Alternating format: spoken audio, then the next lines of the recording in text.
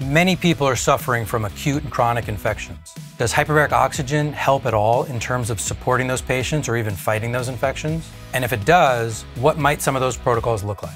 That is what we're going to cover in today's video. So recently I put out a video talking about using protocols for hyperbaric oxygen, and specifically what I said was I don't like using protocols for hyperbaric oxygen for specific conditions. Not because it's inappropriate, but because the potential for these protocols range greatly. And we need to take a protocol concept or a protocol guideline and then apply that concept to each person, because every case is going to be different. The severity is going to be different.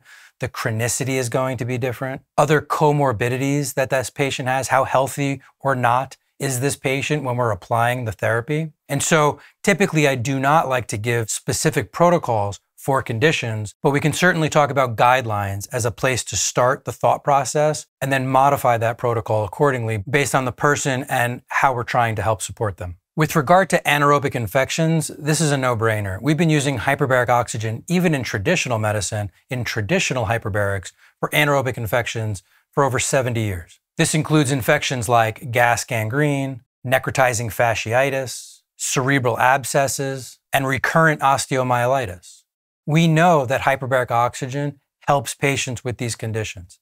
How does it do that? What's the rationale for using hyperbaric oxygen for anaerobic infections? Well, number one, these are anaerobic infections. What does that mean? Anaerobic infections means that the bacteria we're talking about live in either a low or a no oxygen environment. So right away, by upregulating systemic oxygen, we know that we're creating an environment that is very non-conducive or inhospitable to their growth. Therefore, these bacterial species cannot live, grow, and thrive in this high oxygen environment. Next, we know that a lot of these anaerobic infections live under what's called biofilms. Biofilms are a substance that these bacteria typically secrete that they then shield themselves with to make a very low oxygen or a hypoxic environment, because that's really where they thrive. More recent studies have shown that hyperbaric oxygen helps to break down those biofilms, exposing the bacteria not only to the oxygen environment that we're creating, but also any other therapy that we might be using to try to kill the infection, be that natural or herbal supplementation or antibiotics or whatever other therapies that we're trying to use to kill this infection. On the other side, in addition to helping kill the bacteria, hyperbaric oxygen also supports the person in a variety of different ways. We know that hyperbaric oxygen is going to improve the immune system function, making the white blood cells, which are basically the army that we have to fight infection, work more efficiently and effectively. We also know that hyperbaric oxygen is going to help reduce the cytokine response and all of the inflammation associated with the infection. We also know that one of the mechanisms of hyperbaric oxygen is to inhibit toxin release from these microorganisms. In other words, part of the issue is the infection itself, but another part of the issue in many infections is that these bacterial species are releasing toxicity into our system that's either destroying tissue or creating some of the inflammatory response. And we know that hyperbaric oxygen actually inhibits the toxin release from many of these anaerobic species. So between the active shifting of the oxygen environment and the killing of the infection, along with the supporting aspects of improving immune function, blocking toxins, and reducing inflammation, hyperbaric oxygen has been used very successfully for anaerobic infections. However, it's really only been utilized in traditional hyperbarics and for very severe, often either life-threatening or limb-threatening conditions. We'll get right back to that video, but real quick, if you're a practitioner or you're looking to get into hyperbarics and you're wanting to learn more and making sure that you're offering this therapy as effectively and as safely as possible, I want you to know that we offer a series of courses, some of which are online and some of which are in person. At thehbotcourse.com, we'll include a link below. We have several courses available, from training and certification in hyperbaric medicine, safety director, as well as a few different business implementation options to get the business up and running. So if you think that training and education would be helpful for you, take a look at thehbotcourse.com. Again, the link will be in the description below. Now back to our video. In those life-threatening and limb-threatening conditions, we're using very high, very aggressive pressures of oxygen and protocols. So 2.5 atmospheres on 100% oxygen, sometimes 2 or 3 times a day for the first week or two. And we need to use very high pressures of oxygen and very aggressive protocols because these are very severe cases. Now, while there's much less research, in some cases maybe not even any research, to support using hyperbaric oxygen for other anaerobic infections, that doesn't mean it would be ineffective. In other words, if hyperbaric works from a mechanistic view on anaerobic infections that are this severe, wouldn't it also be reasonable to understand that hyperbaric oxygen would help